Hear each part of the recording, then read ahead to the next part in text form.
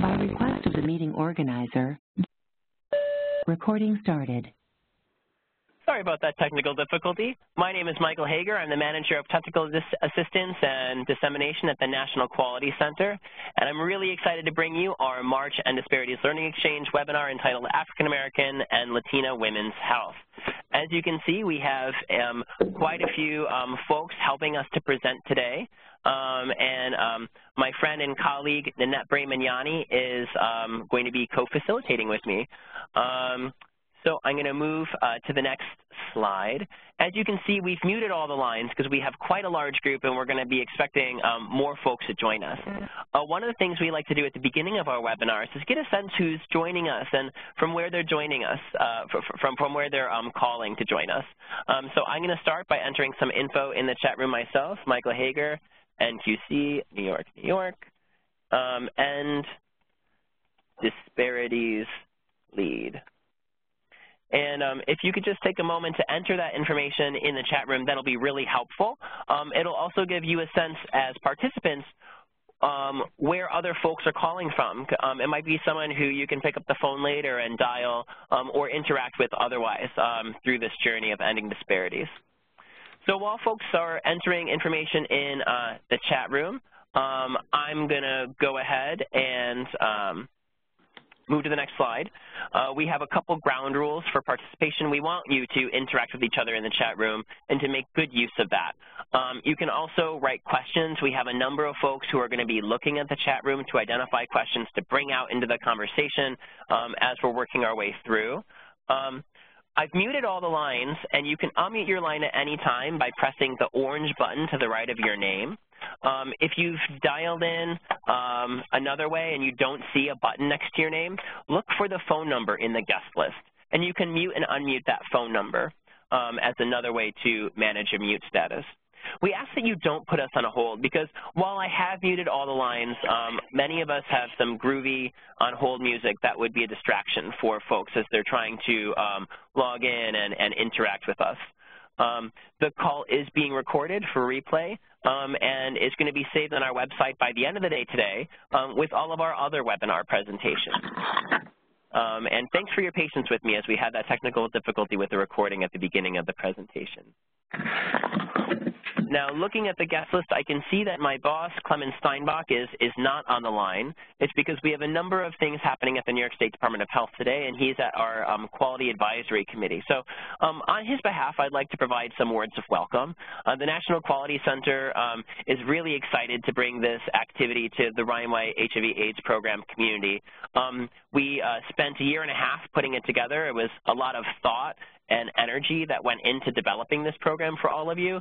And we have a huge number of folks who have been helping to make this a reality, including a technical working group and a planning group that calls on people from all around the country, from all backgrounds, and with all different types of experience and training to help us put this together. So we're really excited to have you today on the line with us as we explore our third full month of population focus. And if it wasn't clear from the title, this month we're focusing on African American Latina women. So thank you so much for all of your efforts and for your attention and for your dedication to helping achieve health equity for all living in the United States. For those of you who are not familiar, our Learning Exchange is a 9-month initiative that is really focused on improvement. And so we're focusing on 4 populations that were identified in the former administration's HIV policy, which are MSM of color, youth, transgender folks, and African American Latina women. And this webinar is just one of the many different educational opportunities we have to bring folks together to discuss these issues and disparities in care for these populations. This activity is just one of NQC's many activities that cover an entire range of services, from things that you can do by yourself at your desk, like the Quality Academy, or by reading one of our publications, all the way up to participating one-on-one in technical assistance with our coaches, or in participating in an event like this one today, which involves people from all over the country. So I want to take a moment just to cover what we're discussing today. most of the way through our welcome and introductions right now. I see that folks are still entering their information in the chat room.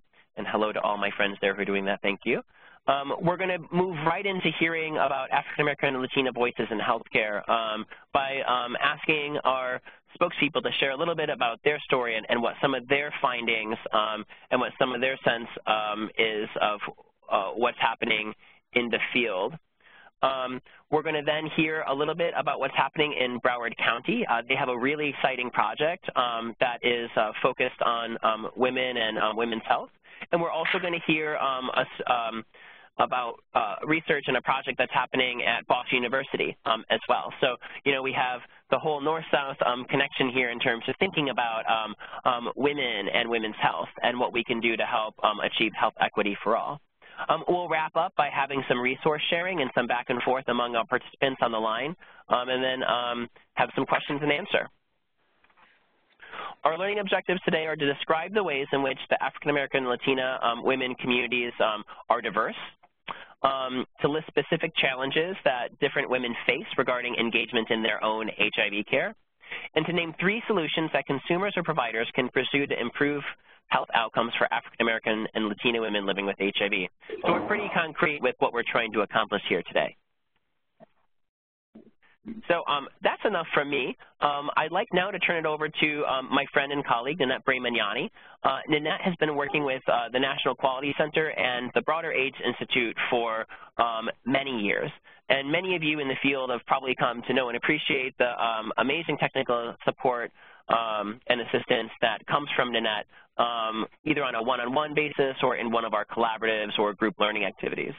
Nanette also is very much involved in our technical assistance calls and is involved in other aspects of HIV programs that are brought to you by the Ryan White HIV/AIDS program as well. So without further ado, I'd like to turn it over to Nanette, who can help us to work through this conversation. Okay. Good morning or good afternoon, Michael, and to everybody who joined the call today. How about if we have the next slide, please? Absolutely. So we're going to hear from Kenesha Parkinson. She's been part of the H4C collaborative from Missouri, and she's also a spokesperson for this learning exchange. And Kenesha, maybe you could relate to the people who are on the phone in terms of your own experience, and possibly if you could hit on different aspects of the care continuum from the time that you were initially diagnosed to maybe how you got linked to care either in a timely or untimely manner, and what you would say now about your experience. So, Kenesha? Hi, this is Nishi Parkinson from St. Louis again. Thanks, Nanette, for the warm welcome. It was really appreciated. I guess let me start from the beginning. I was diagnosed in 1997. In the summer of 1997, where I received my diagnosis from a county health department in my town. With that being said, going into care was very scary for me. Knowing what I know now and how things were in the early 90s, it has changed. The health continuum has changed. It has improved, I could say that. When I received my diagnosis, I received it on a Friday. And I had to wait till Saturday morning to meet with the case manager. So my hope at that time was to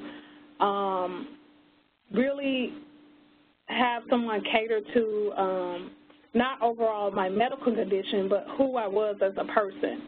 And with that being said, the young woman by the name of Jessica Forsythe just really carried me under her wings back then, and she allowed to spill over hope for my life along with my family because, you know, at this time, my family had to be notified. I didn't really want to walk that walk alone. So what she did was work with me one-on-one and with my family to cultivate me in a way where I could live. And it wasn't easy. I would not say that it was easy at that time because I just didn't know how the clinic setting would be. And if I would actually have a warm setting, you know. I was an adolescent at that time, and, you know, adolescents have a lot to do. We're busy. We have things to see and do. So with that being said, her wealth of knowledge that she provided me during my journey spoke volumes. Because the role that I'm in today would have not been able to be reached for myself and my family overall if I had not had that aspect or person in my life to really help me along the way. What I can has improved.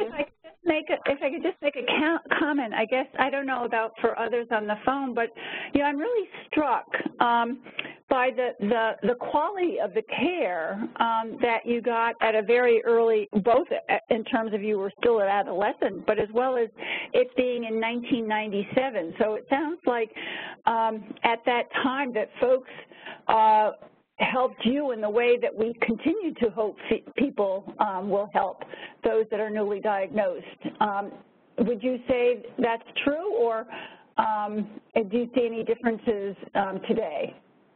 I do see differences today because stigma is still at the forefront of access. You know, a lot of people are fearful to come in to a healthcare facility or a testing site to actually know their HIV status. They still work off of myths.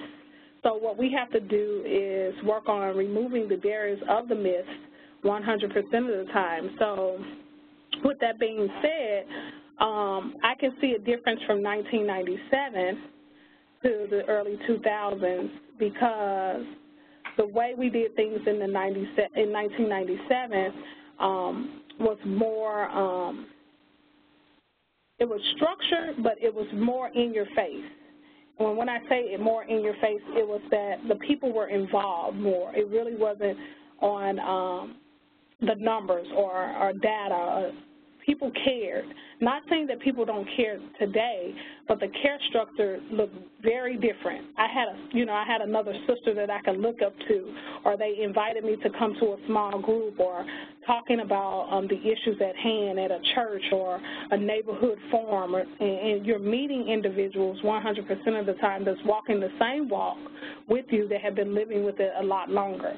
I do miss that. I do miss that type of support 100% of the time to help people engage further in their own health care needs. Wonderful. Are there any other suggestions that you see either there in Missouri or you've learned elsewhere that you would suggest to those folks on the phone as to how they might further support young people? The way for me to further support the youth aspect of the African American women population is to be open-armed, to have that personal testimonial to reach that young woman or young male or anyone from any walk of life, LGBT community. You just have to have that open, warm spirit to accept the things that they're walking into because they're scared. They don't know what to do, how to do it. They feel that they're oblivious to the fact, and how did this happen to me? I did everything right, they probably thought, but how do I move on? How do I be accepted in my own population of adolescents? Because adolescents within itself have peer pressure of fitting in or being in the in crowd, or if someone is going to talk about me, who knows? Do I look like I'm HIV positive just because I'm a young woman or a young male? So they have stigma and they have barriers that they have to walk through to get to that point. But we as individuals and constituents around the table, we have to be readily and available to actively listen to what they have to say because they are valued as human beings, and it's their responsibility to have that accountability piece for themselves, to work with us and be empathetic and compassionate in the work that you do. So, Kenesha, there's a question also about how to help or support young people to achieve viral load suppression, because we know that young people oftentimes might not be retained in care as compared to other populations, or they might have higher non-suppression rates. Could you share with us what happened in your own experience as a young person, how they helped you maintain your medication adherence, your appointments and suppression, and then maybe bring it forward to maybe today? Back then, I had a physician by the name of Vicki Frazier, and Vicki worked with me to learn about the medications, but for the first 3 weeks before I started the medication regimen, she did a jelly bean tool setup where I had jelly beans in a pill box form, and I had to go home every night and take these jelly beans for 3 weeks straight. I couldn't chew them. I had to swallow them whole. The black ones were the worst.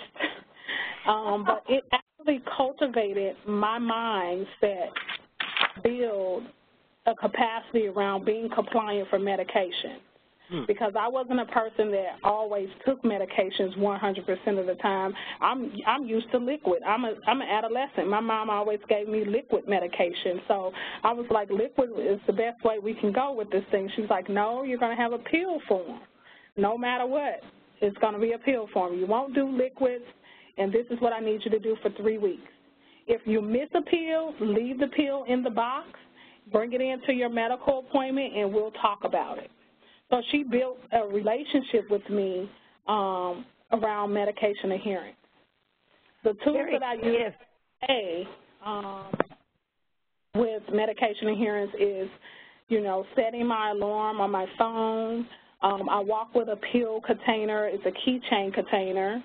I leave myself mental notes around my home, you know, just to say, hey, did I take my medicine? Or if that note is not pulled down, then it could be a possibility either I'm an hour before or right on target to take my medicine. So I put in tools to work with my own lifestyle and what I do in the hustle and bustle of everyday life to manage my compliance 100% of the time.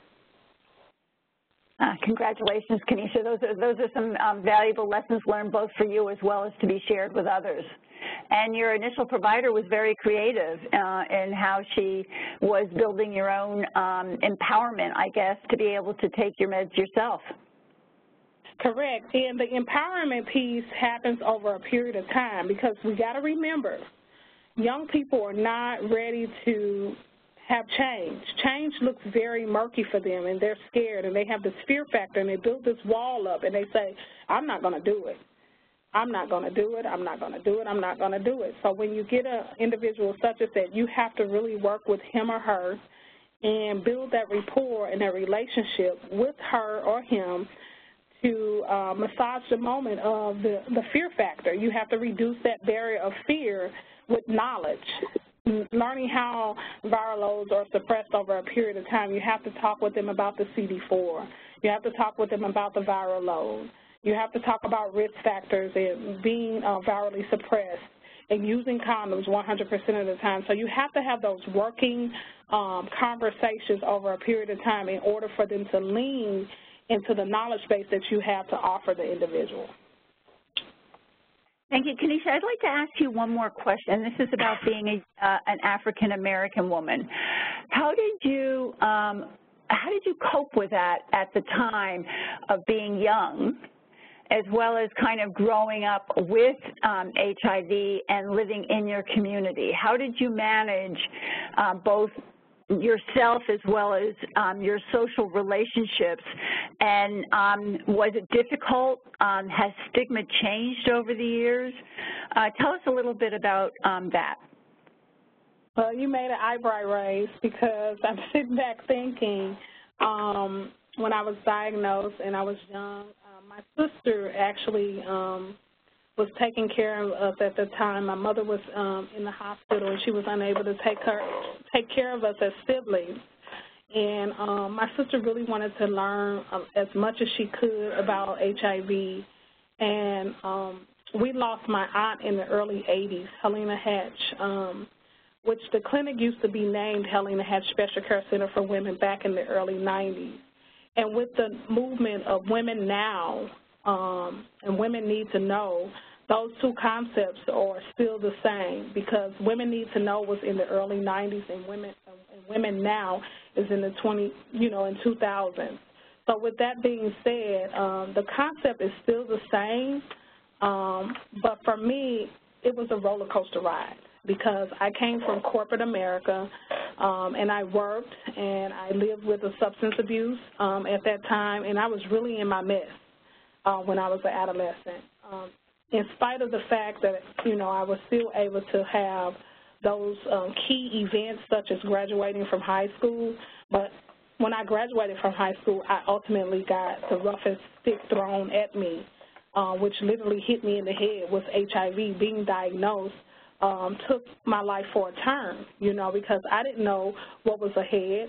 I didn't know how I was going to deal with it. I didn't know how people would accept me as a woman living with HIV in my community, because we're so conservative here in Missouri, and people talk, So with that stigma piece, my sister was like, well, whenever you're ready to tell or whenever you're ready to talk to people, we'll be right there to support you, And my dad and my mom and my brother, my sisters, they all supported me for when I was ready.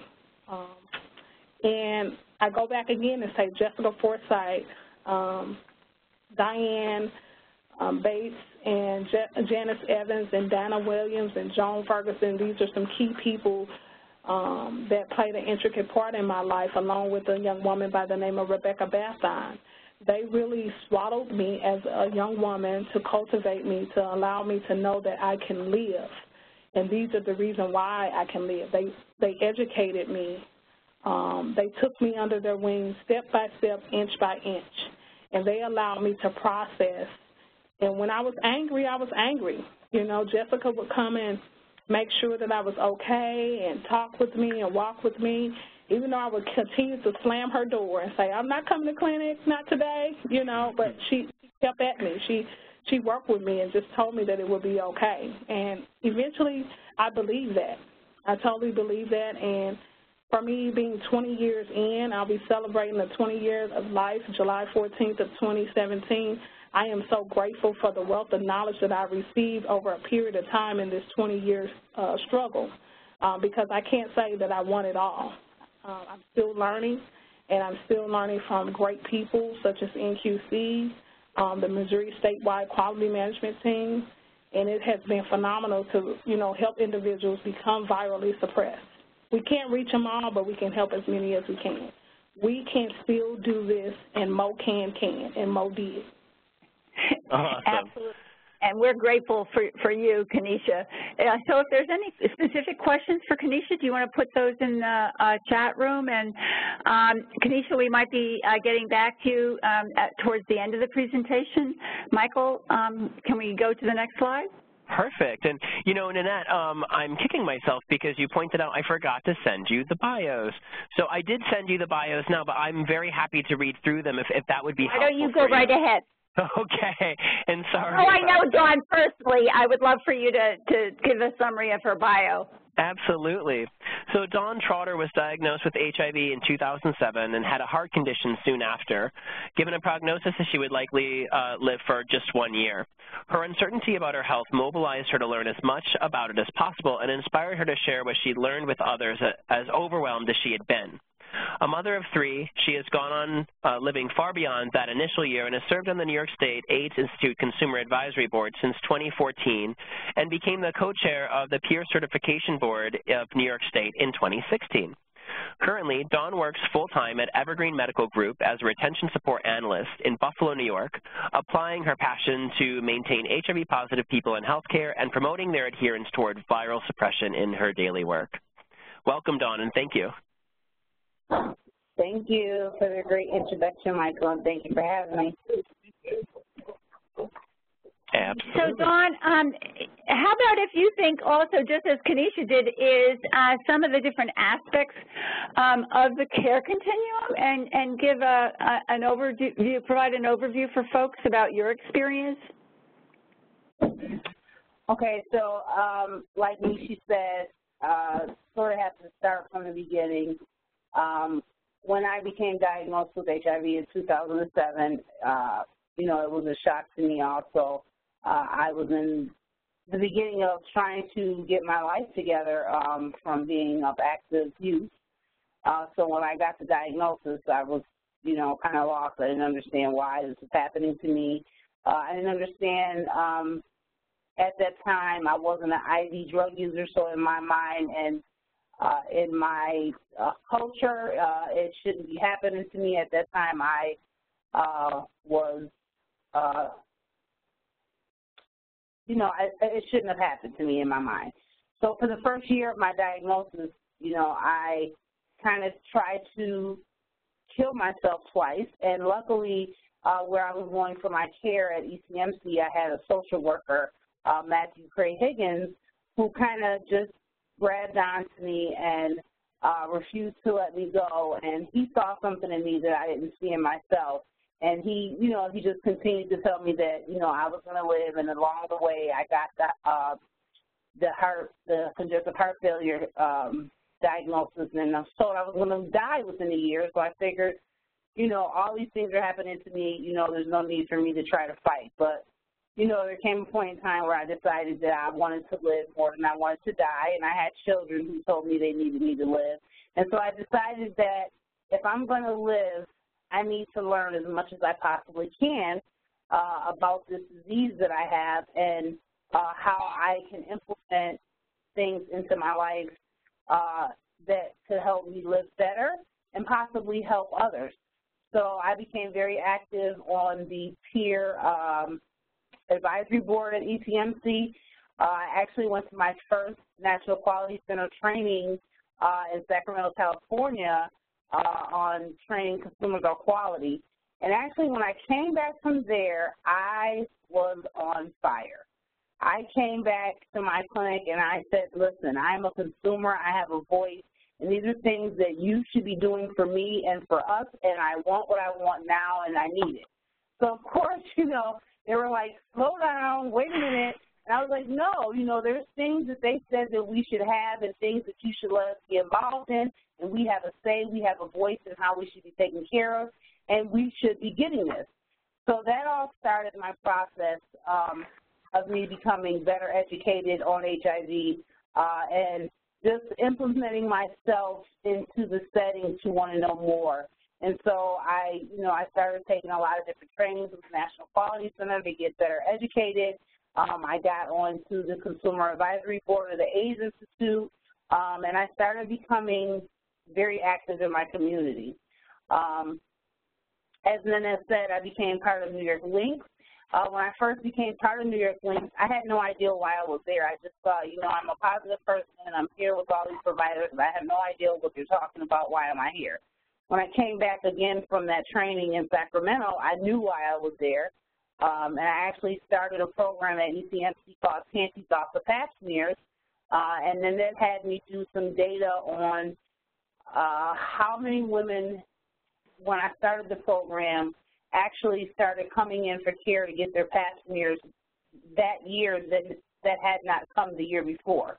So it was very good to see that data and see why the numbers are needed to continue to get grant funding and things of that nature to continue the work that we do. So now today, again, I work at Evergreen Medical Group as a retention support assistant, and so I'm a part of a program called RAP, which is the Retention and Adherence Program, to just continue to make sure that people are continuing to take their medication, they're staying adherent. If they have any barriers, I am there to help support them, see what we can do to get those barriers out the way. If they have housing issues or if they just need support, you know, I'm there as that support. You know, in my community, we don't talk about HIV. You know, it is a thing that in the Latino and even in the African-American community, that if you are HIV positive, you're either a drug user, IV drug user, or you must be gay. So for a woman to have it, it's like, you know, it's a big thing. So,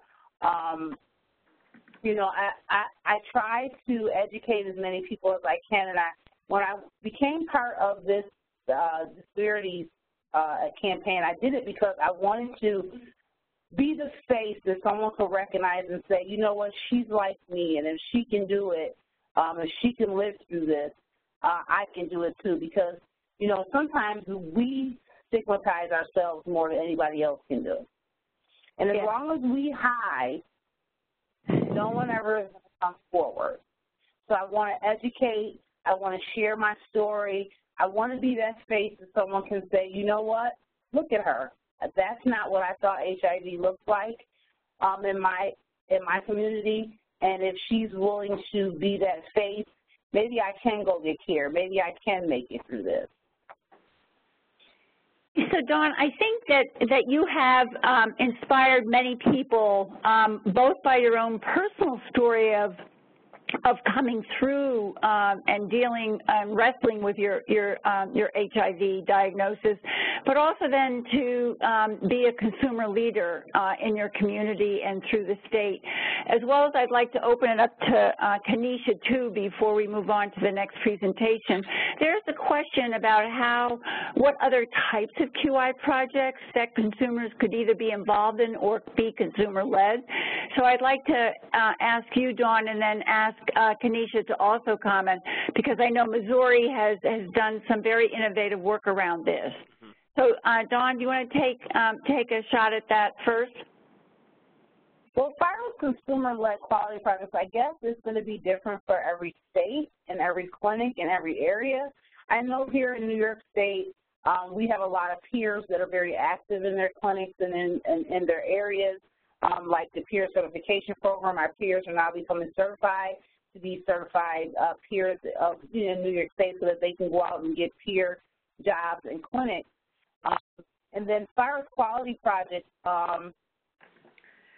I mean, again, it's going to depend on each clinic and how many consumers you have that are willing to step up to the plate to take on these projects. You know, it could be something simple as the waiting room area. If you feel like, you know, you're sitting in the waiting room and maybe there's not enough privacy settings or something, you know, maybe if you had a peer to do like a survey process of, you know, what would you change or do different, you know, to make this process go faster, or where there's more privacy, you know, blockages and things of that nature. But again, it just depends on how much activity each clinic allows their peers. Because again, you know, I have to say this, that when I first started at HMC, I was the only peer that actually was allowed behind the counter.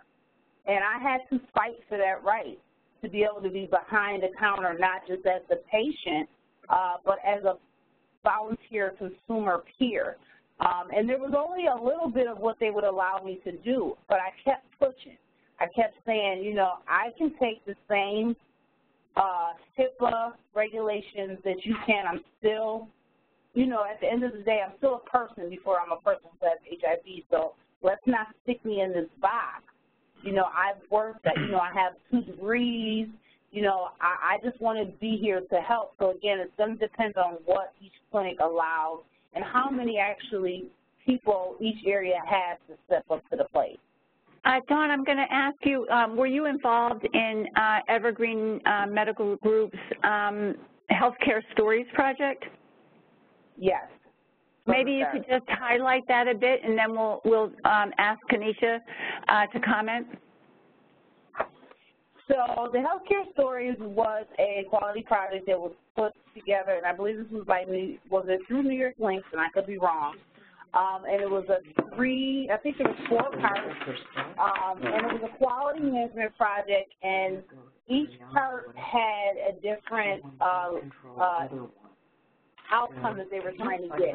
So the first one that we did was we had our clients and our patients fill out surveys on, with one word, how could they describe what they felt when they came into the clinic.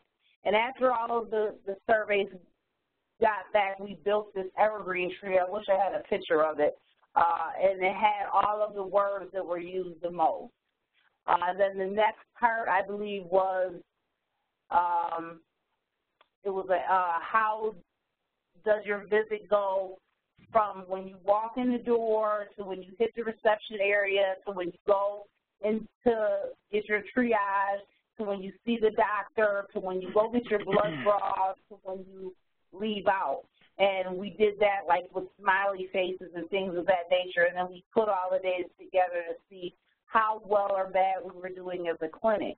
And then the next stage was what does a perfect visit look like? So there were different stages that myself and another peer was a part of. The front desk people were a part of it, and patients, answered some of these, but a lot of it was done in survey form. Great, because I think there was a really wonderful example of peer engagement in working with peers that were coming in as patients and finding out more about their experience. So thank you. You're welcome. Kenesha, would you like to make any comments? I see that you were sharing, I think, Shero stories. Well, no, I was just agreeing with Dawn, just saying that we need to share our hero stories all the time. I was just agreeing with her. Okay, are there any, you want to say anything about what you've done with MOCAN and about consumer engagement or culturally sensitive environments for African-American women and Latina women? Okay. All right. Go ahead. Over the last 24 months, we worked with the National Quality Center and MOCAN, where we came up with a target project, which was viral load suppression, where we talked about trends over a period of time of how individuals can access medical visits, what's their barriers for medical visits, why an individual is not becoming virally suppressed. So over the period of time, we wanted to get ourselves at 85% of patients being virally suppressed in several of our clinics. And from the consumer standpoint, the information that I would bring back to the providers is different barriers that the clients may have over a period of time.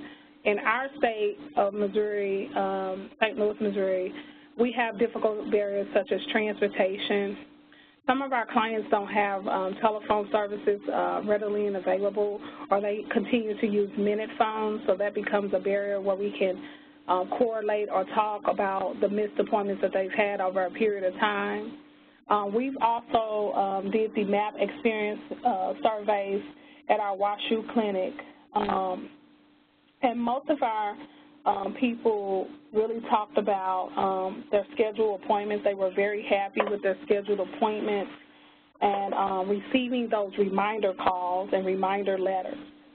So that was very helpful information to have come back to the team to know that the front office, the back office, the health coaches and the peers and the case managers are working really diligently to get the need met for each individual who may lack those barriers. So it's like a win-win situation if we communicate in that way. On the back end of that, I actually am the vice co-chair of our community advisory board here for Part D, for women, children, and youth and their families. And on that CAB, we implement programs for women, children, youth, and their families. We work together to enhance the quality of life of things that are happening in the community, along with the things that are happening in the clinic setting. And we bring those issues to the table, and we talk about those over a quarterly period of time, along with education, where we may have an outside guest speaker that brings new information to us as what's happening, in the world of HIV for its medication adherence, side effects of those medications, so that we can be able to be the champions in the community 100% of the time. Great. Thank you, Kenesha. And so if anybody has any more specific questions for Dawn and Kenesha, please type them into the chat room, and I'm going to hand this back to you, Michael, to transition us to the next presentation. And thank you, Dawn and Kenesha. Thank you. Absolutely. I see that Nanette did post that there's a webinar coming up on the Healthcare Stories Project right in the chat room. You can email me, as she indicated, if you'd like an invitation or a direct link for that information, for that presentation. You'll see that I also put a couple of things in the chat room, too. The In Care campaign actually had a webinar in early 2016 that looked at healthcare stories, a photo project, and other art projects that come from different parts of the country, including New York State, Kansas City area, and Virginia. So a number of opportunities to kind of think about this in ways that we can involve art and expression as a way to address stigma and also to empower each other and to really build up our consumer community to support itself. So our next presenter is Ariana Lint. Ariana is a refugee Latina trans woman from Lima, Peru, founder and CEO of Ariana Center and Trans Latina, Florida. Her last job was the director of transgender advocacy for a South Florida nonprofit before she started her own enterprises. Now her role is to help connect trans residents with employment opportunity, safe housing, social networks, and medical services. Education and professional training and motivational speaking are other activities that are core to her role. She served on the board for Trans Latina Coalition, chair of the Community Empowerment Committee of the HIV Broward Planning Council. She's part of the Trans Action Florida group of Equality Florida, and also recently became a member of the Trans T+ National Advisory Board as part of the Transgender Law Center of San Francisco, and Elton John Foundation, as she's is the Community Advisory Board and Spanish blogger for The Well Project. Originally from Peru, where she lived through her graduation from law school at San Martin de Porres University. Ariana is providing consultation to CDC and the White House on HIV issues for transgender individuals living in the United States. And she wants to stress that they don't just provide services, they change lives. So without further ado, I'd like to turn it over to Ariana for the next segment of our talk today. Ariana?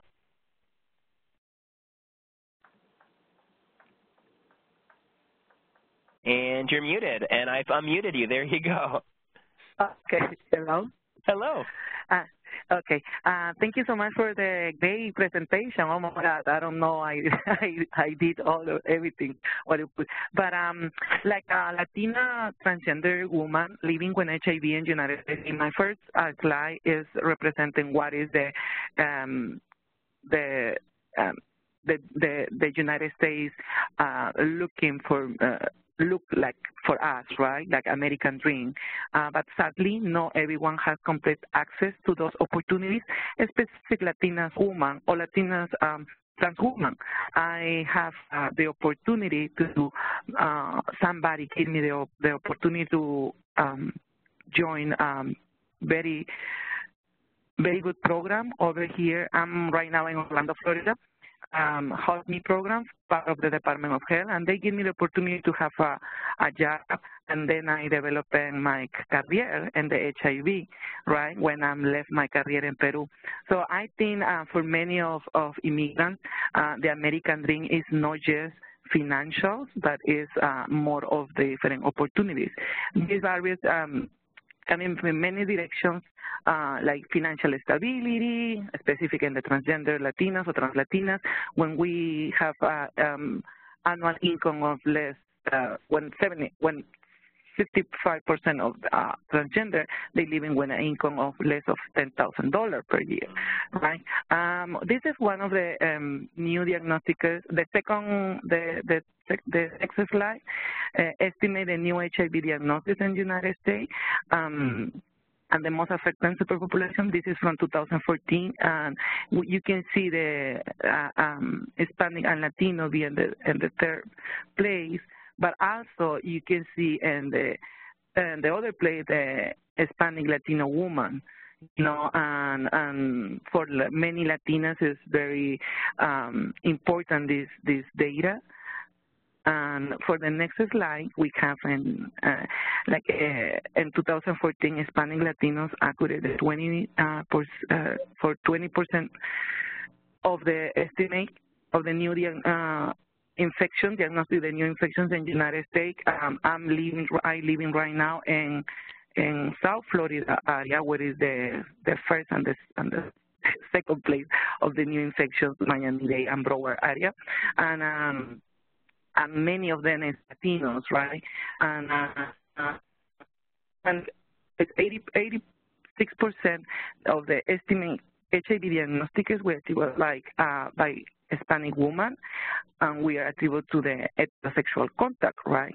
And over here is one of the issues for the trans Latinas or the transgender HIV where we don't have a data and maybe we are not in the correct place because for the trans Latinas, they have a most encounter or risk factor on encounter when a person they don't realize or they don't assume they are gay or bisexual. So there is especially for the Latino culture, right? And let's go to the next slide.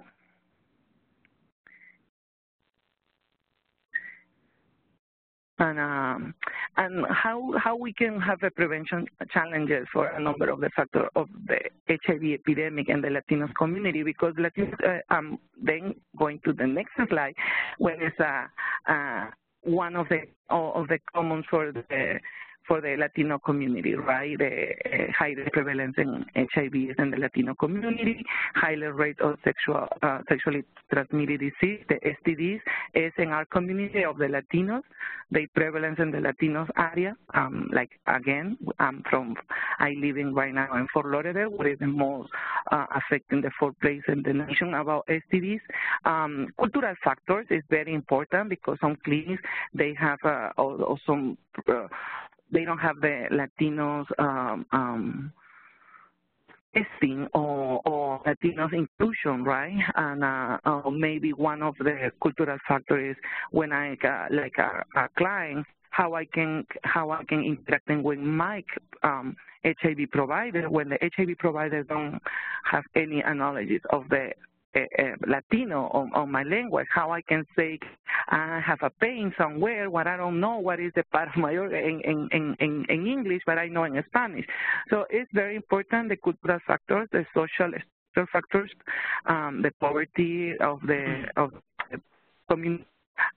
One of the more important right now. Maybe afraid. Okay. Hello? Oh, hello. I thought we lost you for a second, Ariana. Sorry about that. Okay. Disclosing the immigration factor is very important of the Latinos. And over here is the next slide. We can see a picture of, and I put a transgender Latinas in eyes because like a transgender living with HIV and Latina, and I have the best treatment for my HIV treatment. What's going on if like a transgender, they take me in the detention, ICE take me in the detention center. My faces sometimes be out of the care for a long time or period because they don't know how is the knowledge to treat transgender or trans Latinas in the ICE detention center, and also in the Latino community in the ICE detention center, right? That's why coming up, and my next slide is after I have the whole credibility in my job, I think for transgender Latinas or transgender in South Florida, I'm open my center, what is a center, engage, empower, and lift up the transgender community in South Florida area. And we places a special emphasis on the most marginalized community and documented people living with HIV and AIDS and those who have experience of encapsulation. And for the Latina community, it's very important to have some terminologies. I put over there Latinx because it's more inclusive, but some persons they call trans-Latina, trans-Latinas, or Latina, Latina woman. So it's different words, but the Latinx is more inclusive. So that's what I put the Latinx. And it's very important for the Latina woman, no matter what is your preference or how you. It's very important to get access and have inclusion and open doors for the other Latinas around, right? I'm over here right now in Orlando, Florida, because we give training to the national meeting for the building leaders of color for transgender living with HIV, and also Orlando was my Orlando, Florida was in 2006 the place where I have a positive, and also the health department in Orlando gave me the opportunity to have a job and be just a peer, but then I take the advantage of the be a peer and I make a career. And I'm very proud, I think, what I do, and I'm very proud about the connections and the network I have, and I learn from many amazing women around the United States or people like working together. I have a very nice experience, and that's what I'm transmitted to my community, the transgender or the trans Latinas community, right? But I think it's important to have the opportunity to have the voice of the Latinas and the HIV is very important. Thank you so much for that presentation, Ariana, and I'm so happy that you're with us today because I think that it's really important for us to think about African-American Latina women as that's a large group of people. There's a lot of diversity there, and the trans experience, the immigrant experience, the multilingual experience, you know, all of the things that you touched on are really important for us to think about when we're serving women and women's health issues in terms of identifying where people have come from and where they're trying to go as individuals and thinking about these things to make sure that we're serving everyone the ways that they need to be served and so that we can help everyone achieve health equity.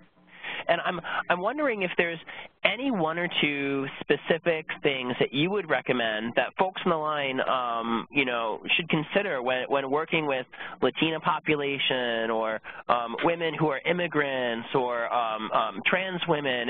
Any insight or suggestions for folks who work with these groups? Well, I think when those groups, when those agencies, they open doors and give opportunity, not just a peer opportunity, but give opportunity like employer and management decision to a Latina woman present experience living with HIV. I think it's very important. Like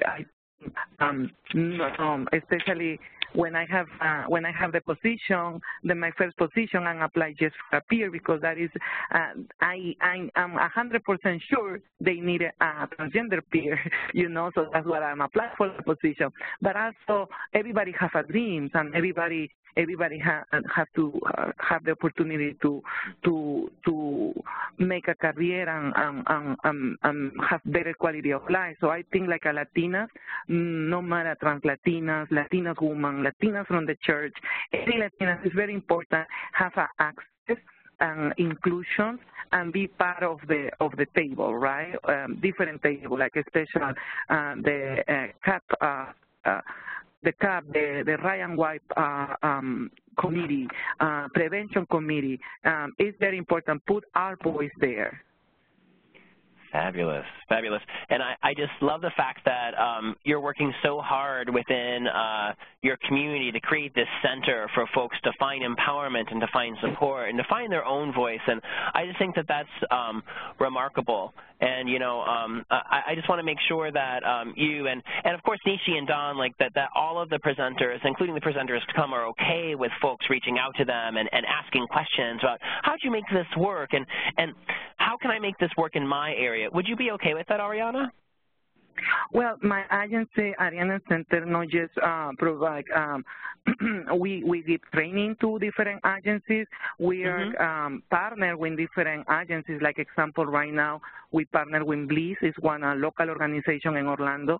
Today, developing a program for transgender individuals.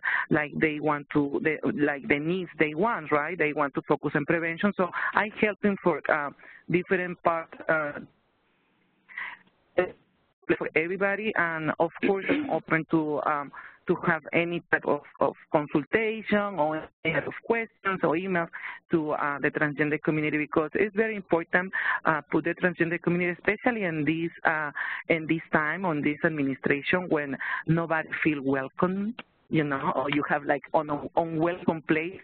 Transgender community and Latina community that have that feeling. We have that feeling for not just this administration, many administrations, or many. So I think it's very important partner with the because actually we are survivors, and we know how survivors and the difficulties or when people they show you the hate. Fabulous. Well, thank you so much for joining us today. Thank you. So I'd like to introduce our next group of speakers from Broward County Regional Planning Council. Amy is not with us today, but I will provide a little background on Amy. Amy Newton currently works as a Quality Improvement Manager with the Broward Regional Health Planning Council, providing support and technical assistance to the Ryan White Part A grantees Clinical Quality Management Program. Amy received both her Master of Public Health and Bachelor of Health Science from the University of Florida, and she's passionate about improving access to health care, quality health care, and reducing health disparities for underserved populations. Providing the presentation are two of Amy's colleagues, Kelsey on the right and Charnel on the left in the picture here. Kelsey Holloman received her Master of Public Health from the Florida International University and is a certified health education specialist. She's experienced in program planning and evaluation, data analysis and reporting as it relates to quality improvement and grant writing.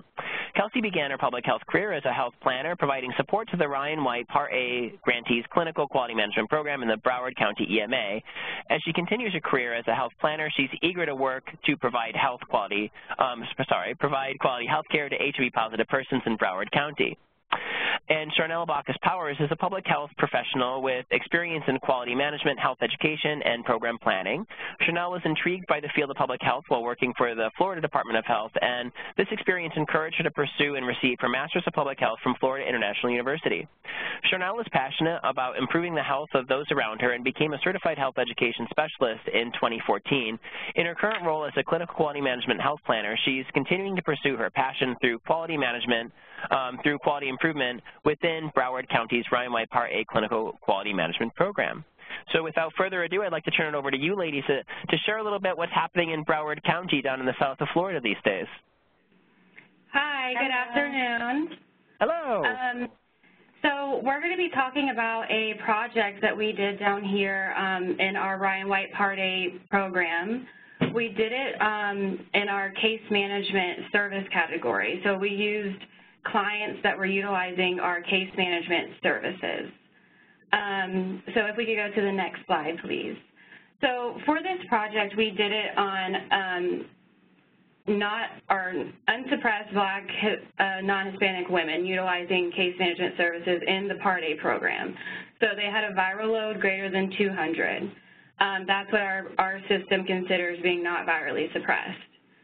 So to collect this data, we had our case managers do an in-depth assessment, doing patient interviews and chart reviews to identify barriers to care for Black women in our system. So to do this, we used a modified version of a barriers to care scale.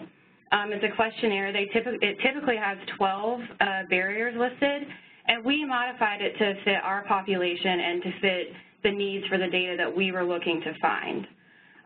We collected demographics, comorbidities, socioeconomic status. We collected all of this data as well as getting the reported barriers to care for each of the females that were in the project. So we collected this data and our team analyzed it and we reported it back to our case managers, and we're utilizing this information for our program. So on this slide, you can see the list of barriers that we had. We had 60 total females that were in the project. So we used a spreadsheet that we actually got from a webinar that we saw on NQC.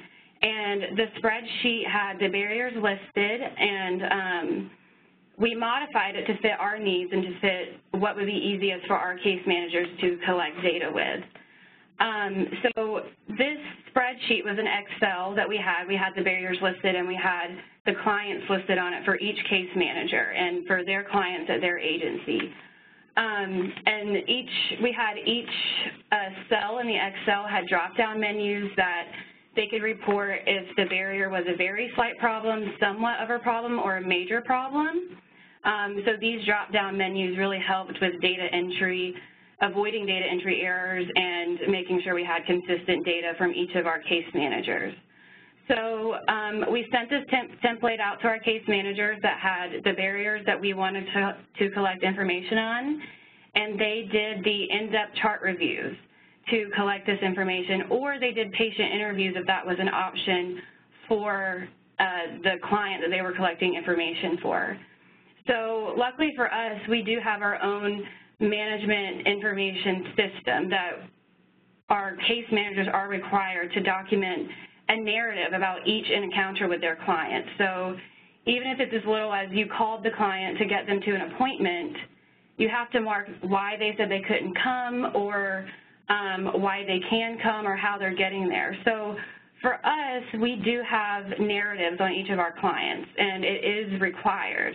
So that was the best way for our case managers to collect this data, was to read chart reviews for the clients, for the females in the study. So if the case managers were able to see the client in person and collect this data that way, that was obviously a preferred method, but doing an in-depth chart review of the client was also pretty accurate, considering they do document every encounter and every contact with the client. Yeah, so next slide, please. So this is overall just a glimpse of the data that we caught. It's a very simple version. So our top reported barrier was lack of personal financial resources. 70% of the females in this project documented that as being a barrier to care. So that's followed by lack of transportation to access services. That's a common theme down here. We do have the bus system, but it is complicated, and people see it as an inconvenience. So that is an issue that we deal with. Not taking meds, that was, whenever we tailored this project to really fit our needs, we wanted to put a big focus on viral load suppression. We figure, you know, if our clients are virally suppressed, then they are probably in care. They're probably, they have good health outcomes. They're doing something right. And so we incorporated measures in there to see maybe why these females are not virally suppressed. So not taking their medications for forgetfulness, pill burden, just not wanting to take their medications around with them. That was a measure that we were really interested in getting whenever collecting this data, so we can kind of get insight on viral load suppression as well as barriers to care. Another one was lack of employment opportunities. A lot of people down here say, or a lot of the females down here say that, you know, it's hard to get work. They have children, they need child care, and it's almost impossible to have that opportunity to have a job.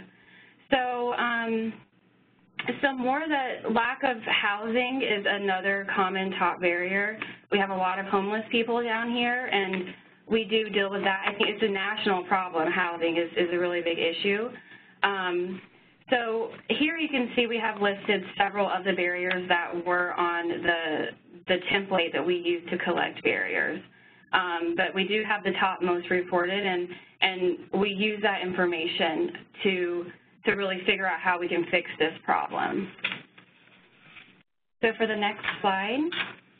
So I wanted to give you guys some insight on the challenges that we faced whenever we did this study, and give recommendations on how to avoid those challenges. So if this is replicated, you can know to look out for these issues. So a big issue is collecting data directly from the client. I know that it's very difficult for case managers to meet with a client and get this type of in-depth information. My recommendation for that is to kind of do what we did and to figure out the best method to collect client information prior to beginning a project. So we were able to use chart reviews to do this, but we also do have our own management information system that we do have the ability to look in-depth in the chart reviews that all providers will leave for that client if they are in our system. So we do have that unique quality about us, but for other EMAs or TGAs, would be easier for you to have a face-to-face with the client if you have less clients. We do have a large population down here, lots of clients. So face-to-face is just not the best method for us. So my recommendation for that is just to reflect on what your resources are and to know how your clients communicate. Know if they do communicate by phone or if they don't answer the phone, and determined if meeting in person or doing a phone interview or just doing a chart review is the best method to collect data. Another issue is clients do not report, self-report mental health issues. So mental health issues can be a huge barrier to care, and but they're not likely to report this due to the stigma. And we know the stigma around mental health is huge, and it is a problem. So for our case managers, we did ask them, like, how do you want to address the issue of mental health? How do you want to collect that data? And of course, they say that, you know, they will rely on the client's medical history, because if they do have a history of mental health problems, it is more than likely noted in the client's chart. But they said another way is that they do try to develop a basic personal comfort level with their clients, and so their clients do feel comfortable enough telling them about their mental health issues, and they are willing to be honest about it. So the recommendation for that is to rely on the medical history if possible, but also make sure whoever is collecting this information is comfortable with the client, and the client is comfortable with them and really trust them. Or else you're probably not going to get accurate information on mental health issues for the client. And then another thing that was a big issue for us was the data collection tool that we used, the spreadsheet that we gave our case managers to collect the data on the clients. So we did have a couple of meetings that we did like a training of the spreadsheet and how to use it, but whenever we got the data back at the end, a lot of the directions that we gave them were not followed. And so we realized maybe they needed more of an in-depth training on how to use the data collection tool. And since then, we do QIPs across all of our services, and we do in-depth trainings on how to use our data collection tools. And so that was a really big lesson learned, and also designing the tool in a way that is really easy to use for your case managers or for whoever would be collecting data. So my recommendation for that is to do an in-depth training on the data collection tool, and we have found it to be very helpful to give a printout or a handout of step-by-step instructions on how to use the tool at the time of data entry. So whoever is sitting there collecting data on the spreadsheet, they can look at the list of steps to input the data. And our case managers or other people that we have collecting data have found that really, really helpful. So those are some issues that we had and recommendations that we have to solve those. The next slide, please.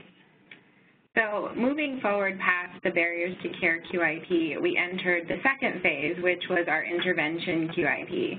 So we focused it also on the Black female population that we focused on in the Barriers to Care QIP. And we used interventions on a template that was similar to the Barriers to Care QIP, but in place of the barriers, it had interventions that case managers had input in helping to choose.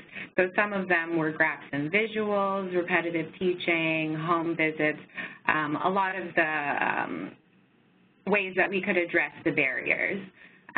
So these interventions were tracked on this spreadsheet, and it also had the client's viral load as well. So that was a measure for improvement, or how we measured our improvement was tracking viral load, along with the interventions that were used for each individual client. So also what we did with the data from the Barriers to Care QIP was to figure out a way to further help Black females in our county. So we're doing that by using MAI funding to help us to possibly implement a pilot care coordination program aimed at our target population of Black women, and hopefully it will help us eliminate more barriers and also improve viral load suppression. And so we hope to do this by conducting focus groups with this population, and that will help us to further tailor our program to help this population achieve our ultimate goal of viral load suppression and address all of the barriers to care, hopefully. Are there any questions? Fabulous. Well, I see that there are a couple in the chat room. So both Dawn and Nishi, earlier speakers, were emphasizing peer involvement. So I know that you're speaking from the Broward County EMA standpoint. So I don't know if you could touch maybe, does the County Department of Health, for the purpose of administrating the Part A grant, involve peers in any way in a consumer advisory committee or a consumer committee on the Planning Council? And then secondly, are there opportunities for peers to be involved in funded programs? So do you fund peer involvement? And so I think that those are two different opportunities to involve peers, and I just wanted to make sure that, you know, we had a chance to hear from you on that.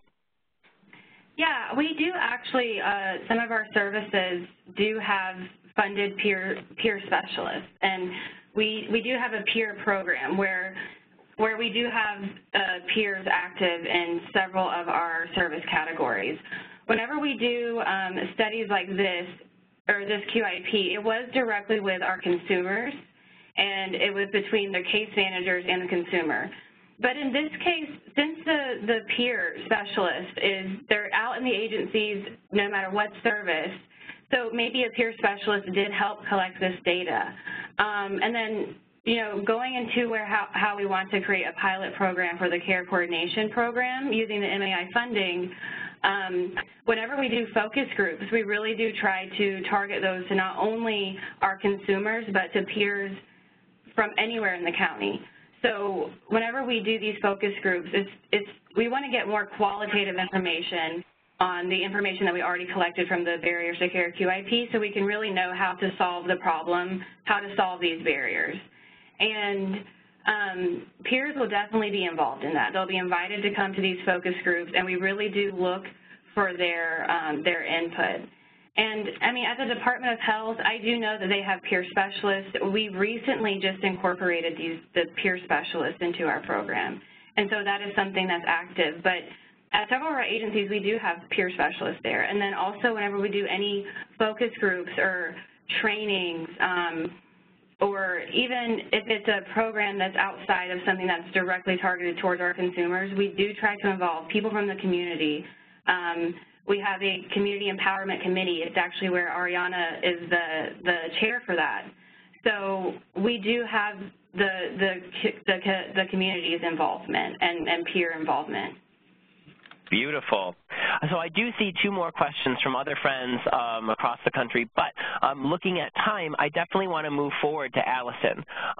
So I think that one thing would be cool, maybe we can circle back to those other questions for Charnel and Kelsey? No problem. Beautiful. Thanks so much for your presentation and for that. So next I'd like to turn it over to Allison Bogman. Allison is the program manager for the HRSA-funded project using community health workers to improve linkage and retention in HIV care. For more than 8 years, she's been engaged in public health research projects on a range of topics, including food insecurity, chronic homelessness, gender-based violence, and the needs of lesbian, gay, and bisexual cancer survivors. Her interests include effective framing and messaging for positive change in social and economic policy, effective data visualizations, and translating and disseminating research findings to policymakers and the public. Allison received a Master of Public Health from Boston University School of Public Health in 2007. Currently, she's pursuing a PhD in Public Policy and Public Affairs at the McCormick Graduate School of Policy and Global Studies at the University of Massachusetts, Boston. For her dissertation project, Allison is studying the impact of work requirements under 1996 welfare policy reform on the health of low-income single mothers.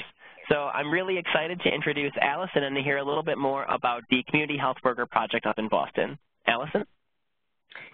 Thanks, Michael. Thanks so much for having me. Let me know if you have any trouble hearing me, if that's all right. Loud and clear. Great. So the things that I've heard so far today have been so inspiring and interesting to me, and I'm hoping that what I have to share from this recent initiative that I'm a part of will sort of mesh with what's been shared so far. So as Michael said, this recent initiative that I'm a part of is called Using Community Health Workers to Improve Linkage and Retention in HIV Care. And this initiative is a 3-year project that started this year and runs through 2019. It's funded by the Secretary of Health and Human Services Minority AIDS Initiative Fund, and also through the HRSA HIV and AIDS Bureau Department of Community HIV/AIDS Programs, or DCHAP.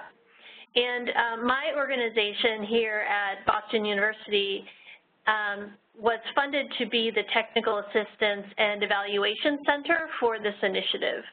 So we're funded to do several different things, but a couple things that I want to highlight is that, number one, part of our funding is to develop and conduct webinars for HIV medical providers that are interested in obtaining knowledge about developing community health worker programs or working to improve community health worker programs in their HIV medical services.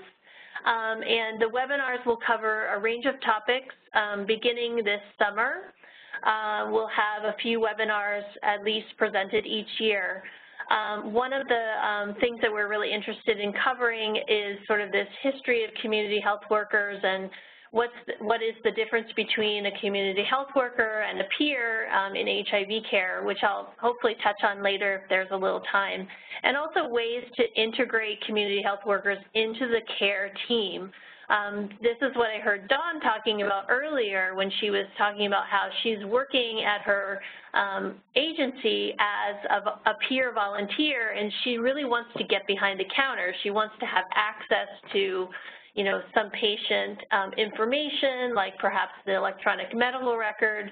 And the perspective that we have on this initiative is that that kind of integration of community health workers is really key to them being successful in the agency and also having success with the clients that they're working with.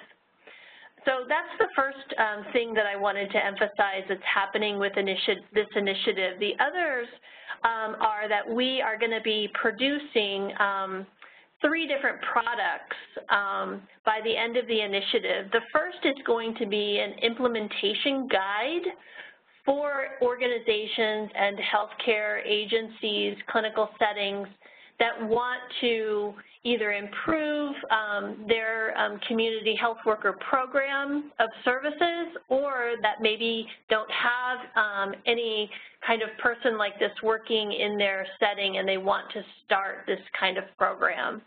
And this implementation guide is going to have everything from soup to nuts in it, you know, what to do if you're getting started, what kind of training you want to be thinking about, how you want to maybe go about the recruitment and hiring process, what kinds of supervision training you want to provide, and what are the sort of roles and skills and qualities that good community health workers have. We're also going to be developing and publishing 2 national training curriculum, one specifically for community health workers in HIV care, and the other important also is for people that supervise community health workers. We find that supervising community health workers is a little bit different than supervising maybe other staff in the agency, like a front desk receptionist or other medical assistant staff, for example. And so there are some particular skills and perspectives that we would like supervisors to have when they're going to be supervising a peer or community health worker. So I also wanted to just say a few words about why we're pursuing the community health worker model. And community health workers have been used for a long time in the U.S., starting on Native American reservations, and they are used today in a number of chronic health conditions, including HIV, although I think more widely known in HIV are peers. Community health workers, to a lot of people, has become sort of an umbrella term that has underneath it a range of, of job titles, even case managers sometimes, patient navigators, linkage specialists, peer navigators. There are a number of different sort of job titles that can fall underneath this title of community health worker. Community health workers have been noticed because of their unique ability to help with the HIV continuum of care and the continuum of care in other chronic health conditions too. I think one of the key pieces to this is the fact that community health workers are selected based on their connection to the community. So that is really one of the most key things about a community health worker is how they're connected to the community. And that could be because of the community in which they live. It could be because they're a woman of color. It could be because they're a woman of color who's also living with HIV. It could be because the person has a shared life experience with substance abuse or homelessness or any number of factors. So that's really one of the key elements that makes community health workers so good at what they do. And what they do, I think, really well are exactly the things that we've been hearing about today, especially that Kanisha and Dawn talked about. I heard them talk about, people that allowed them to achieve a sense of empowerment by educating them. This is a key role of community health workers that they can play. Someone who connects to who you are as a person as you're receiving your primary care. I think that in the healthcare workforce today, traditional healthcare workforce might not really be fully equipped to connect with people at this level and also to address other really, really critical factors that can be barriers to care that we've heard about today, social, economic, cultural, structural factors, like transportation, like housing, like language, and other factors as well, like particular stigma issues and culture. This goes across the diverse population that we've been talking about today, just within African and American and Latina women. So community health workers may be a really, really effective way to address these larger barriers. And ultimately, what we want to address are things that impact the continuum of care, including access to care, linkage to care, and retention in care. There's a lot of interest in community health workers as well because they are found to be extremely cost effective. So you get a huge bang for your buck using community health workers in healthcare settings. We are, for this project, also going to be working with a few sites around the country to provide them with direct support and technical assistance around using community health workers in their clinical settings. And we're going to be looking at different outcomes at the client level, at the community health worker level, and also at the healthcare system level to really help determine what are the best ways to implement this kind of program in HIV. How is it work out the best to integrate a community health worker into the care team? How does a community health worker work best to make sure that clients are linked to care, are retained in care, are very satisfied with their care, and that clients have this feeling of empowerment and self-efficacy that they are they have control over what happens to them and they have support to help them get to where it is they want to go. I guess the last thing, if I have a minute more to share, is that I will type in the website for our project if you want to learn more about it. As I said, it would be really great to keep an eye out for the webinars that we're going to be offering on the national level. We're going to be working with the Target Center in the Ryan White community to advertise and promote these. And we're also launching a national library of resources on our website for resources around community health workers in chronic health conditions and also particularly in HIV care. So we're going to be curating all the toolkits and papers and other information that we can find and house them in this national library. So thanks very much for letting me speak a little bit, and I'd love to try to answer any questions if people have them. Great. Thanks so much, Allison. One thing that I'd like to ask right off the bat is you're putting together this great resource library on your website, and would you mind if we point to your website from our website? Sure, yes. Fabulous collaboration in the works here. Yes, that's great. And I see, quite a bit of comments from Donna Nishi in the chat room about the importance of community health workers and thinking in this way. I don't know if Donna or Nishi, if you had any comments that you wanted to kind of make out in the open, or if anyone else has any comments that they'd like to make.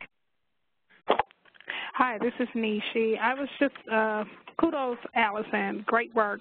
But yes, the community health worker standpoint is so still needed, and that's what brought me through my struggles in 1997, because it was more hands-on. It was stage-based encounters being diffused where you were. So you can have that talking capacity building with the individual right in front of you. Mm-hmm. Yes.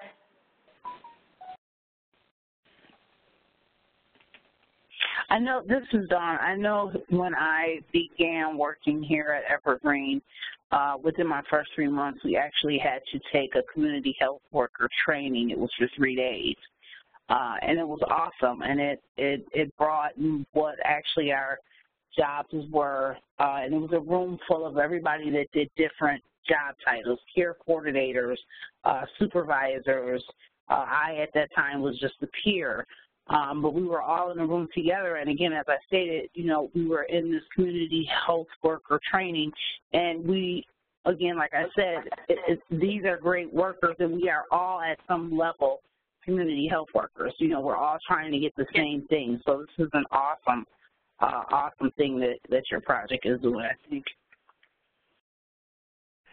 Now, I saw some questions from Anayam Iqbal as well. I'm going to go ahead and unmute Anayam, and I'm wondering, it's nice the way that these presentations are coming together. We're talking a lot about needs and solutions and possibilities, and I feel as though the questions that you had, though your questions were for our friends in Broward County, they're also, kind of skirting across the surface of Allison's presentation and also comments that were made by Nishi and Dawn. So I'm wondering, Anayam, if you wanted to just kind of, I unmuted you if you want to ask your question or if there's anything else you wanted to add.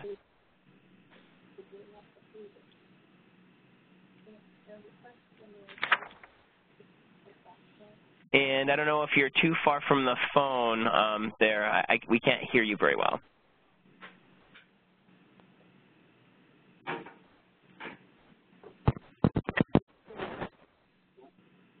Or perhaps we're having a technical difficulty, and sorry about that.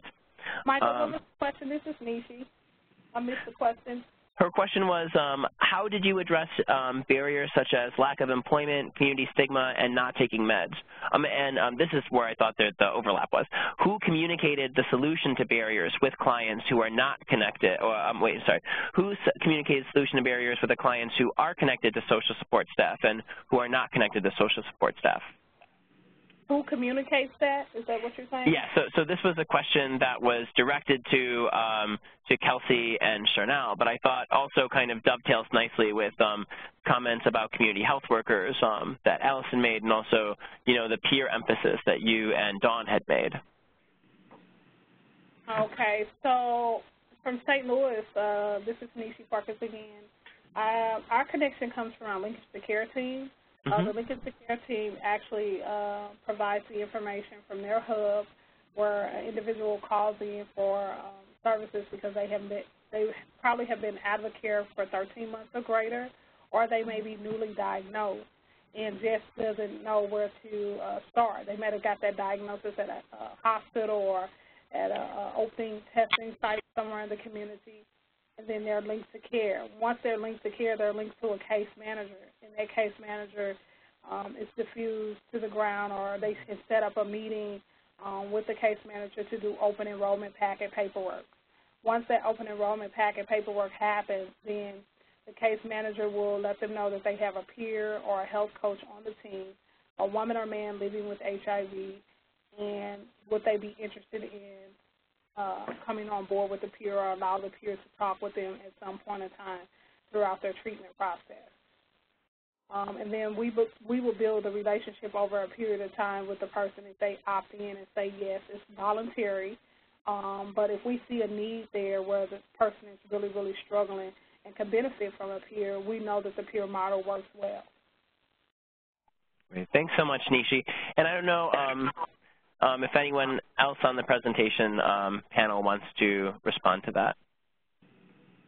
I can tell you some of the interventions that we came up with to address those barriers that were identified. Perfect. Yeah. So, for example, for lack of financial resources, we did some research on interventions, and actually through NQC we did find another resource with interventions to address the top barriers barriers to care. So for lack of financial resources, we have budget counseling, and so our case managers actually do the budget counseling. We also did referrals to job trainings, and we also try to do research on job fairs that we try to put out there and get our make sure our case managers know about them to tell the clients. So those were two interventions that we are currently using now to address that specific barrier. For mental health issues, we do have, for that barrier, we do referrals to our mental health services and just really make sure that those referrals are being followed up with. I'm not sure. So for not taking meds, we actually have a few ones that we do for that. We do graphs and visuals, which we actually have the case managers kind of maybe even just an example, like show the client's viral load history on a graph, even if it's on a piece of paper if they drew it out, and make a little graph that would show the increase or decrease in their viral load and kind of explain how that correlates to their health. And because a lot of the clients don't even know exactly what the viral load means. So that's just one example of like graphs and visuals. We also have pill boxes that we have the case managers distribute to their clients to help them remember when to take their pills and to see if they have or have not for that day. And then we do also have a text message system that makes sure that we'll directly text or phone call, or email, whichever the client prefers, medication or like pharmacy reminders, appointment reminders, and then some of our case managers even have a relationship that's, close with their clients, so they can text them and try to remind them to, take your medicine if they know that it's a client that's really struggling with something such as that. So those are just the few interventions that we have implemented, and we really did some research on what has been done in the past to see if that would be successful for us. Hello, this is Ariana. Hi. I just want to talk what is the linkage to care for my community, my agency made. Especially right now, we have a grant for name change process. This is the first encounter, and we use the name change process linkage or back in care to a transgender. When we're talking about transgender living with HIV, Latina living with HIV, our case manager is very unique. We are working like in period, we try to put the transgender in the detectable environment. Two ways to people go to pick up a medication until the gender or the transgender, they have the name change. Say, okay, now you feel comfortable, you can go and pick it up your medication, and also by education, right? The opportunity they gave me was, in the beginning, was a peer, but for be a peer, I was a participant for 18 classes of the Cheers a Peer program over here in Fort Lauderdale, where is no more. I'm sorry, in Orlando, what is no more, but I try to implement the same series of educate peers in Broward, but actually we don't have great funding resources, especially for the state level. But also, I think this is some programs they have to take management specific for unique communities like transgender communities, right? A specific linkage and care and programs they working for those communities for them.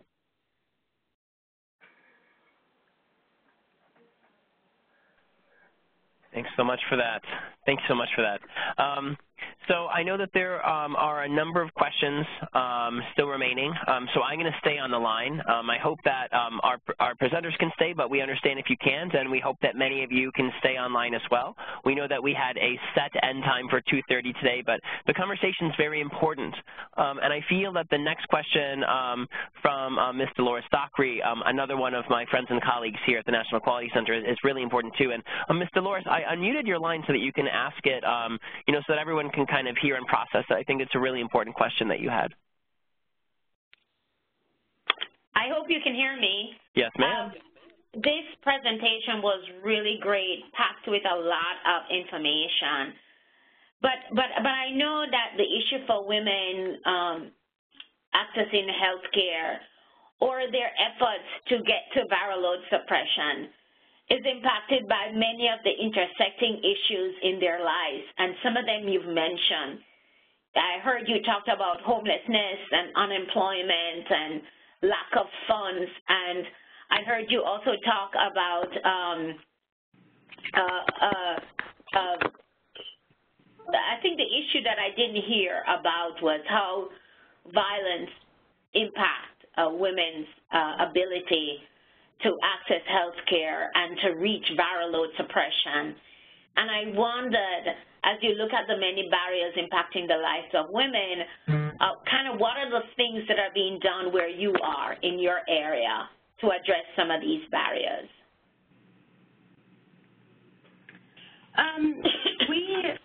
It's kind of difficult to answer because we do work more on a system level. We work directly with our providers, and we have our providers communicate with our consumers, and we do things in the community. But one thing that I do hear often, we have a huge Haitian community here, and weekly our case managers tell us a lot of their Haitian women clients, they do experience a lot of violence, or their husbands have to call the shots, and if they go to appointments, their husband has to be there, and they can't really speak for themselves. And the way that our case managers are addressing that is they really do the empowerment, and they try to, if they get the feeling that, the wife feels as if she can't go to her appointments alone, or she isn't smart enough to figure out the bus system to get to her appointments, they really do try to help in that situation. For example, we had one case manager last week present a case study, and her client was Haitian, and the husband was very in control, and she didn't feel as if she could go to these appointments alone or navigate the bus system. So our case manager said that she took a day out of her schedule to meet at the client's house and help the client get to the bus, and then ride on the bus with the client to get to the appointments that she would go to that day. And that was kind of just an empowerment thing for her, was showing the client that she could do that and do it on her own, and she helped her navigate it. So from what we hear, it is really hard to hear about what's going on in the community, and I know there's several events that go on about violence against women. We see we see flyers for that stuff all the time, and unfortunately we do really work on a system level, and that makes it difficult. But I know that our case managers experience these issues, and I know that they really do try to take personal steps to help, to empower the women, just to make sure that they know they can do it on their own. And I know if our case managers suspect any type of violence, they do try to get the women in a safe space. If they need housing, or they can call at any time. I mean, they really try to address that if they do sense that that is going on in one of their clients' lives. But besides that, it's difficult to say on a huge level what we are doing to directly address violence. But I think it's a really, really good idea, and it's something that we will definitely think about now, since maybe we haven't thought about it enough. So thanks for pointing that out. Thank you.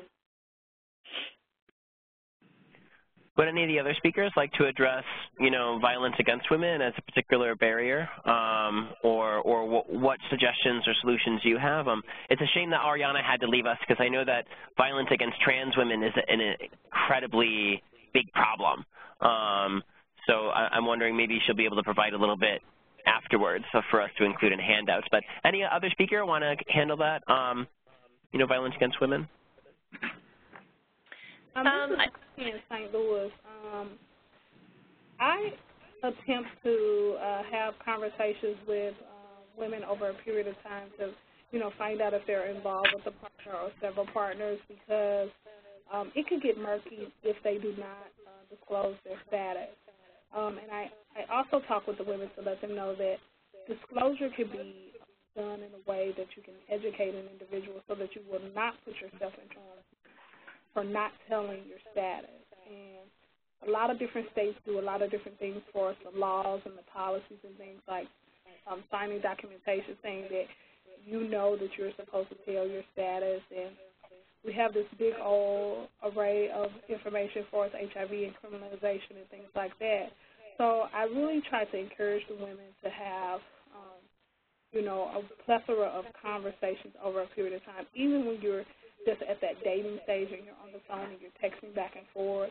You kind of really need to see the mindset of the gentleman or the woman that you're dealing with at that time, because it is a sensitive topic to talk about for most people, not knowing that they will be rejected or if they will be rejected. If I'm going to wake up and all of my windows are going to be broken out of my car window, it's just a lot of risk that you take when you open yourself up to talking about realistic things that are happening, because two people or two individuals are having consensual sex over a period of time. Yeah. Yeah, I think I would say, I think a lot of people are aware of this, but I think it's also key for healthcare providers and agencies to know about community resources to help people who have been the victims of violence. And it's also important when dealing with, men who have sex with men to deal with violence. So it's important, I think, just to be able to know what the community resources are, have strong connections, whether they're formal connections or informal connections to things like shelters, to things like rape crisis centers, things like other violence prevention and other community organizations that specialize in this. I think that, all of these factors are bigger than the healthcare system, and so, the healthcare system more and more needs to be connected as much as possible with the community in order to address these things that really impact people's lives and their health. Yeah, agree. Great. Well, thanks so much, everyone, for joining us today. I really appreciate the dialogue that we've been able to create together around this issue. And, you know, as I mentioned, this is an entire month focused on African-American and Latina women. Next week on Thursday at 1 p.m. Eastern, we'll have a Partners in Care discussion, which is really focusing on the consumer end of the question and what we can do as women living with HIV to help each other you know, how we can become more involved in the service system and tackling these issues. And then the last Friday of the month, March 31st, we have an office hours where we're going to be exploring the comprehensive health needs of women living with HIV, African-American Latina women living with HIV. And it gets at a lot of these questions that we started picking at today on today's call. And of course, many of us already recognize that, you know, women have a lot of needs in their life, and health might be somewhere lower on the priority, you know, scale than taking care of kids or development or growth, you know, feeding yourself. There's many different things sometimes that can be a competing need. So that last office hours of the month, March 31st at 1 p.m. Eastern, we're going to be focusing on comprehensive needs. And I believe a number of the folks on today's call are going to be helping us to facilitate and guide that conversation as we work our way through that. So again, thank you so much for joining us today. I really appreciate and value your participation. The slides, the recording, and then the handouts for today's conversation will be posted on the website before the end of the day. So again, thanks for all you do, and hope to see you again very soon.